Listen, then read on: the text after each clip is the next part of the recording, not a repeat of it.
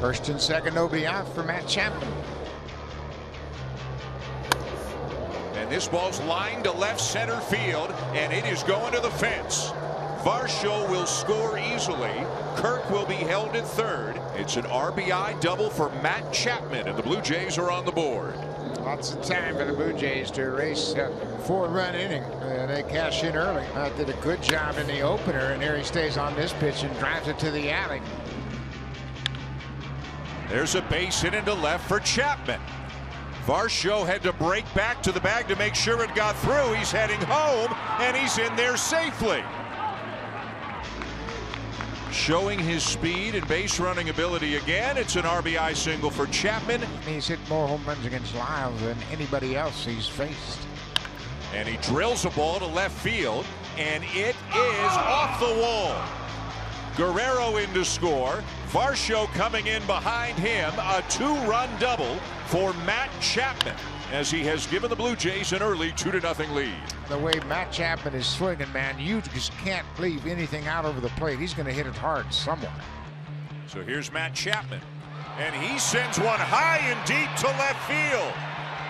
And this one is going to go. The first of the season for Chapman. And all of a sudden, it is 4-0. Boy, is this part of the lineup on an absolute tear to start the season. First pitch swinging, and he sends it to deep right center field. Gone! A grand slam for Matt Chapman. And all of a sudden, it's a 2-run game.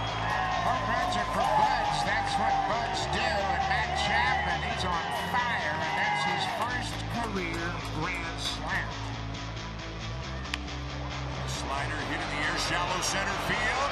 And this one is going to drop. Shed in to score. The Blue Jays have the lead. When you're hot, you're hot. And Matt Chapman is red hot. Picks up another RBI. That gives him 5 today. He's 3 for 3 with a walk. And he hits one to right center. This one has some carry on it, and it's gone. An opposite field home run for Matt Chapman. Number 4 on the season for him. And like you said, pecking away, first run on the board. Chapman has hit the ball so well to that part of the ballpark. He's just staying on that ball. He hasn't changed his approach. It's been something he worked on during the offseason, something he wanted to carry into the regular season. And for Matt, that's his 25th hit already. And now he sends one to right field, hit it well. And this one is gone. Second of the inning for the Blue Jays, and the second in as many games for Matt Chapman. Boy, has he changed his program or what? He went into the offseason saying, I'm going to cut my strikeouts down, I'm going to change my sights, I'm going to make sure that I don't try to pull everything. And boy, his power has really come to the surface. And that ball was smoked. So Chapman trying to get something in the air to the outfield to bring home Guerrero. And he'll do it.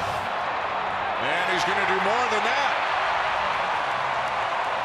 Chapman digging for second and in there with an RBI double.